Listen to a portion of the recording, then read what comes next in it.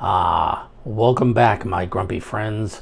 I see you've decided to grace us with your presence yet again. Today, because I clearly have nothing better to do, I'm going to enlighten you about something you've inevitably stumbled into with your expert-level internet skills. And that, my friends, is phishing. No, geniuses, I'm not talking about wasting a perfectly good afternoon getting sunburned on a rickety boat with a warm six-pack by your side and getting eaten alive by mosquitoes saying, "It don't get any better than this." Although if that's your idea of fun, you really might want to reconsider some of your life choices. But for the rest of us unfortunate souls who have had a run-in with the digital version of phishing, hang tight. This might be the most valuable thing you watch today. Welcome to the Grumpy Sysadmins episode on phishing, the universe's way of reminding you that your spam filter isn't perfect. So here comes the million-dollar question. What is phishing? Well, because apparently some of you folks are still living under a rock and haven't gotten the memo, phishing is a brilliant little scheme where lowlifes try to con you by sending laughably deceptive emails, cringeworthy instant messages, or crafting fake web pages that very much look like the real thing. The end game? Well, to hoodwink you out of handing over your credentials or personal details. Why? Well, so they can joyride through your accounts and swipe your credit card and personal information for their oh-so-noble endeavors. Give yourselves a pat on the back if you already knew this, but for the rest of you, try to keep up. Yes, I know. What a revelation, right? Here's a news flash for you. The digital world isn't all sunshine and rainbows. Your best defense against these pathetic con artists? Not living in a fantasy land. Assume everything on the internet is out to get you because guess what? It probably is. Don't trust anything you stumble upon, whether you see it, read it, hear it, or heaven forbid, even receive it. Unless, of course, you have absolute irrefutable proof of its origin.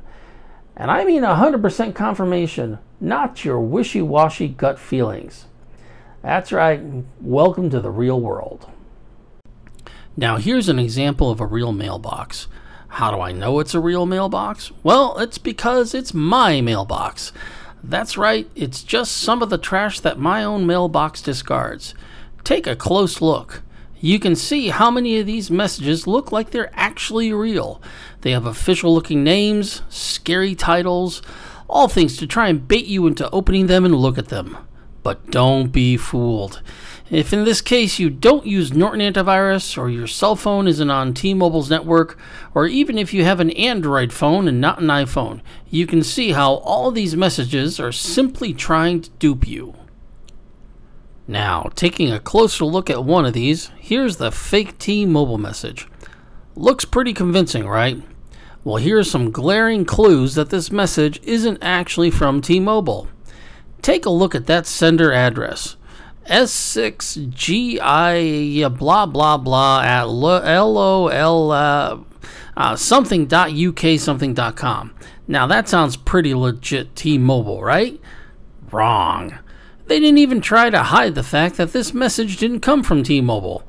Also, if you hover your mouse over that big pink button, the address that it's going to go to is some strange storage address somewhere that's anywhere but T-Mobile. That's legitimate, right? So prepare for some enlightenment. Here's a shocking rundown of some of Phishing 101 for those of you who've been blissfully unaware. Email phishing. The scammer's favorite playground. This tactic is as old as the hills, yet people fall for it hook, line, and sinker. Why? Because many folks apparently believe that their email is a magical realm full of trustworthiness, barely giving a second glance to what lands in their inbox. Well, these genius scammers, they whip up faux messages that masquerade as legitimate accounts or services that everyone's familiar with. And the cherry on top, they desperately hope you'll click their shady button or link. Watch out for their greatest hits like pretend bank accounts, bogus insurance claim notifications, counterfeit delivery updates, and the oh-so-real-looking Amazon messages. Bravo, tricksters, bravo. You deserve an Emmy. Next up, we have spear phishing. Here's a fun twist on the classic email scam. Instead of blasting their trash to the masses, these brainiacs decide to get personal. How touching, right? Rather than carpet bombing every Tom, Dick, and Harry with their trash, they've chosen to specifically target you. Often because you've generously advertised your role in a company or organization for the world, and them of course, to see. Consider it a more, shall we say, intimate deception. Next in the queue we have is phishing. Oh, let's give a standing ovation for this brilliant evolution of phishing. Now they're infiltrating your voicemail. That's right, you get a super urgent and totally legitimate sounding message playing on your fears of banking mishaps, shipping disasters, or some other world-ending calamity. Sometimes they'll even tug on your heartstrings, pretending to be that grandchild you have forgotten, or a college buddy you just can't quite recall. Toga! Toga! But here's the piece de resistance. The classic, can you buy gift cards for Mr. Big Important Executive and send the codes our way? Scam. Innovative? Hardly. Desperate and laughable? Absolutely. And our next example, smishing. Ever heard of it? Well, that's that delightful world of phishing via SMS because, you know, ruining your email experience just wasn't satisfaction enough for these pests. They hurled their nonsense into random text messages, fingers crossed that some unsuspecting soul will bite. And once someone does, oh, that's when the fun begins as they tap dance all over that poor person's gullibility.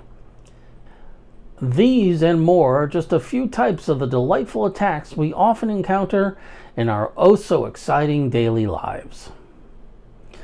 All right, everyone, pay attention, because clearly some remedial instruction is needed here. Rule numero uno of surviving the digital age: keep those trigger-happy fingers in check.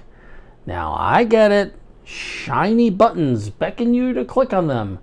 And those forms, they lure you in simply begging to be filled out and submitted and yada, yada, yada, yada. But here's a wild thought. Don't fall for it. I know. Groundbreaking advice, isn't it? Now, every single urgent request you get via email or whatever channel it comes from should be met with a hefty dose of skepticism. Oh, your bank says your account is about to be locked or vanish into the abyss? Well, before you leap into their devious digital net, here's a novel idea. Call them, you know, like on an actual phone. Or if you're feeling especially spry, why not waltz into an actual brick and mortar bank and have a chat in person? I'm willing to bet you my last cookie that you were just the gullible guppy the scammer had hoped to catch. Remember, always verify through trusted means and not the shady message that initiated the whole charade. Keep your wits about you, and let's try not to make it too easy for the scammers, okay? So you want to know what really makes me grumpy or absolutely infuriates me about phishing scams? It's not even the sheer mind-boggling lack of basic human instinct to pause and think. People can't be bothered to squint their eyes for 2 seconds to read a message thoroughly or muster an ounce of healthy suspicion when faced with offers that are so obviously delusions of grandeur. Some folks, I swear, have the discerning capacity of a bag of rocks. We're talking common sense that's apparently as abundant as gold in a trash heap. And oh, the drama doesn't end there. Even when the signs are brighter than neon in Vegas, what do these eager beavers do? They click on those links like they're racing to save the world. Or they call back those numbers as if the lottery commissioner himself had personally dialed them. Or they go and buy gift cards with the devotion of a saint, and then, and here's the piece de resistance, They hurl those precious numbers at the scammers like rose petals at a royal wedding, probably with a handwritten thank you note attached. It's a tragic parade of naivete, like lemmings throwing a farewell party as they leap into the abyss. I mean, really, could we try to make it a little harder for the scammers? Or shall we keep rolling out the red carpet for them too? Bravo, humanity. Bravo. So after all we've talked about, all the obvious signs and red flags, we have a novel concept. Even a battalion of the world's most patient help desk technicians, armed with all the wisdom of the digital age, can't save you if you're operating with less sense than God granted a breadcrumb. You know what? Read the blasted message. Develop an allergy to anything that even whiffs of sketchiness. Ever wonder why much of the tech realm is wrapping itself in a zero trust security blanket like it's the end of days? Oh, let me spell it out for you. It's because they've cottoned on to the painful truth that the real hazard, the glaring, flashing, siren-wailing weak link, is the good old human being. That's right. You. Now, don't be the tech world's equivalent of a screen door on a submarine. Newsflash. You haven't won squat. You're not the long-lost heir to the throne of Nowheresville, and you certainly haven't struck gold with some mysterious inheritance, miraculous tax return, or fantasy insurance claim that just landed like a unicorn in your inbox. Get a grip. In a world chock full of deception and digital pitfalls, a spoonful of skepticism is your only prescription. So for the love of sanity, swallow it. And there we have it, folks. The bitter dregs of another thrilling episode of The Grumpy Sysadmin, where today we journeyed into the dark yet shockingly simple underworld of phishing. Oh, the joys of explaining yet again how not to hand over your life savings to a prince from a country that doesn't even exist on a map. So, did we learn anything today?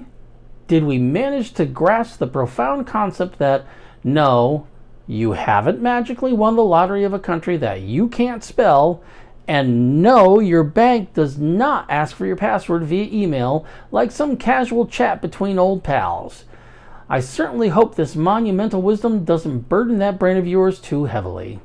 But who am I kidding? I'm sure half of you are out there right now ready to wire your entire life savings to save a damsel in distress who just so happens to have the same grammar skills as your pet hamster. And the other half of you, well, you're probably drafting thank you notes to go along with the gift cards you're sending to those IRS agents who threatened you conveniently over your voicemail. Bravo. But before I go, if by some divine intervention you found this tutorial helpful, go ahead and hit that like button.